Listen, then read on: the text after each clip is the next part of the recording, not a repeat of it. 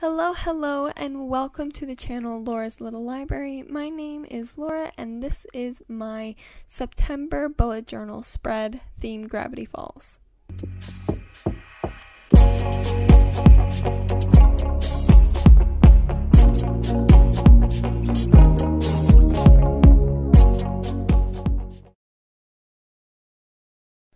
Alright, so if you've seen my last bullet journal video, the one for August, I did a lazy beach theme, and the video, to put it nicely, was a hot mess.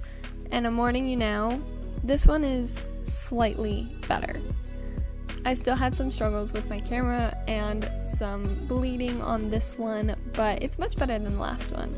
So for my title page, I didn't leave any space between this month's spread and last month because I didn't want to waste any paper. And so I decided to start it off with the picture of one of the books from Gravity Falls with the six-fingered hand on it. If you haven't seen the TV show, you won't get a lot of these references. So just have that in mind. I put the number 9 on it because even though there are only 3 journals, I decided to do the number of the month. As you can see, I'm currently using crayons to color in the spread. This is because I thought I had colored pencils / I know I have colored pencils somewhere, but I couldn't find them, and I really wanted to get going on the spread because I am starting this month off with a bang in terms of my reading, and I need somewhere to put that information. So I will be using crayons for the duration of this spread, and then for the outline I attempted to use just a regular Papermate black ink pen, but it was having a really hard time going over the pencil and just showing up and working. So I do switch to a Sharpie, however I have problems with the Sharpie bleeding through on other pages. So once I finished coloring in the book, I also made sure to color the pages to give that old feeling. I started on the first spread in this month, and it is my TBR spread, and I'm calling it the TBR Shack after the Mystery Shack. So I did my best drawing interpretation of the shack, and like I said, I am outlining everything in Sharpie, and so you can see how it bleeds onto other pages. It wasn't too bad of a problem when I had crayons to color over it with. You could still keep the 2 spreads separate from each side of the page, but if there wasn't a lot of color on the page, it does seep through, and it is kind of a bummer. So if you have real art supplies and materials, use what you have. I decided to put the books that I'm going to read this month on the roof as if they were the shingles, so that the design could be the main focus of this page, but it would still serve a TBR purpose of books I want to actually read.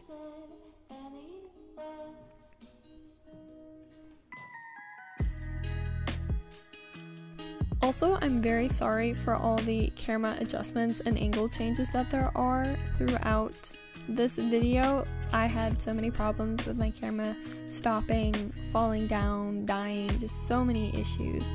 But then the next spread I decided to move on to is the event calendar, which I am keeping from the last spread that I did. I really like just having a place where I can put all different events, readathons, or reading sprints hosted by different booktubers that I want to follow along with, or things on Instagram, anything bookish related. So for designs on this one, I ended up using some of the little designs at the end page of the theme song, where you see that image of Bill and a bunch of all the different symbols and a lot of math and note-taking. I use those as decorations throughout the entire spread. So here I am just outlining the calendar for the month of September.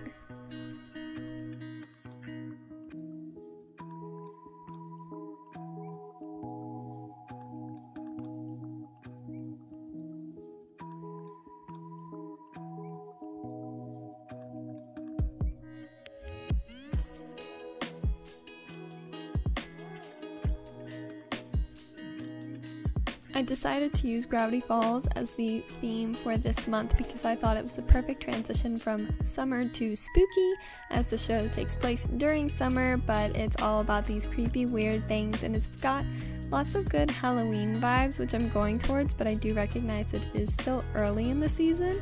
But as soon as September 1st hits, I do start getting into full spooky mode. So I wrote October at the end just to let myself know that October is the next month. I wrote Don't Trust Stan in the letters that are again from that paused Bill page, and then I took a yellowish crayon to kind of fill in the background to give it that old book texture and coloration. And I did decide to keep the calendar white as that was the real material on the page. Next, I am moving on to my Books Bought spread. This is a page that I did not do in my last video, and I wish I had. As many times throughout the month as I was gaining books, I wanted to keep track of what books I got that month and if I had hauled them yet or not. So I decided to create a page for it in this month's spread, and I think I will most likely keep it because I know I will be buying more books this month. And so I decided to do a bunch of the different journal covers on this page. I believe I did 9 of them, although I will probably honestly buy more than 9 books, so keep your eye out for a large book haul coming soon. And I decided I'm going to put the titles within the hand, but I will mark in some way, shape, or form if I have hauled them in a video or not. I'll probably just put little check marks by the corner of the books, although I'm gonna buy them all at once. I know this in advance, and I won't always know this for future spreads, but that's why they will be different in future videos. But I'll just put little check marks next to each book when I have included it in a haul video. I tried my best at block letters for the top of all of these spreads, just like what the Mystery Shack lettering is, and I put it in that dark foresty green that is a common color within the show.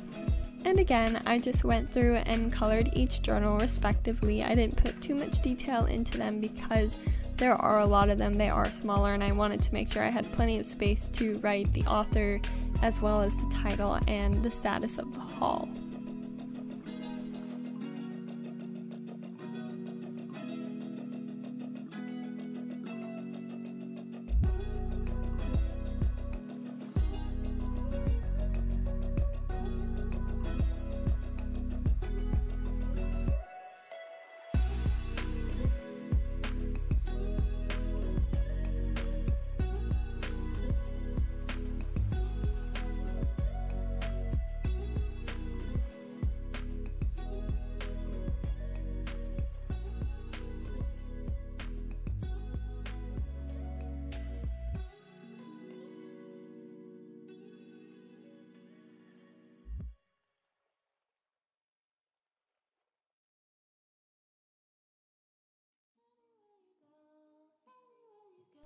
On the next page is my books read spread, and so I decided to use the pine tree that is on Dipper's hat and seen throughout the forest in the show. I did outline the tree in green, start to color it in, and then realize his hat is blue and the trees are blue on the symbols.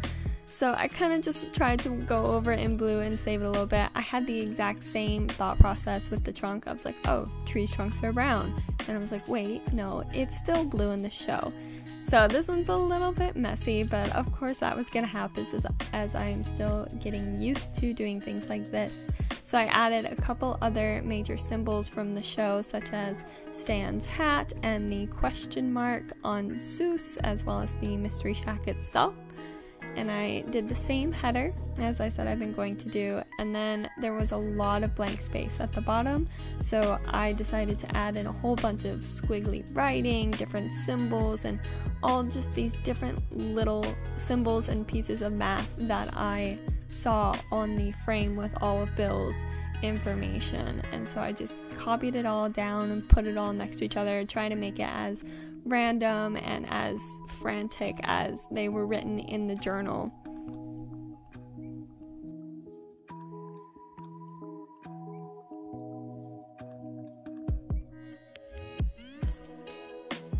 I did take out some spreads from my past month of August because I found that they weren't helpful and then I wasn't using them as much, so I decided to keep it short and actually only include what I would want to use or what I have used.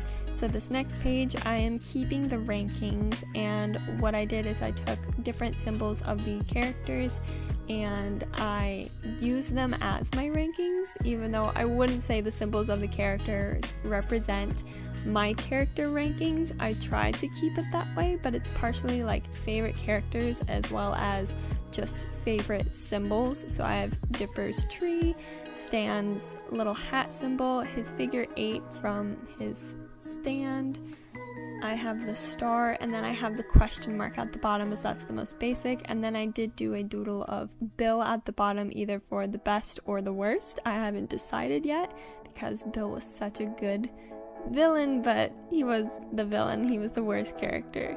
So after rankings, I did a videos brainstorm page, and then I also did Instagram and book talk, and these are just very plain, very simple pages for me to write down my brainstorms and ideas for posting on all of these social media sites and actually engaging with the community. So I just have that same green block lettering, and then I have my goals at the bottom of them. My last page is a final page, and it just is a page for anything bookish related that doesn't get its own area, and then I leave blank space at the end to have my own book reviews afterwards. So now I'm just going to do a quick run through of all the spreads, seeing how they turned out. I was very happy at the very beginning where I had lots of different themed symbols, and then as you go throughout the spread you can see there is less effort, and I was getting very annoyed at the whole filming process, but next time I will plan more in advance and do better. Thank you so much. Don't forget to subscribe and check out all my other social media down below, but until the next one, I wish you happy reading.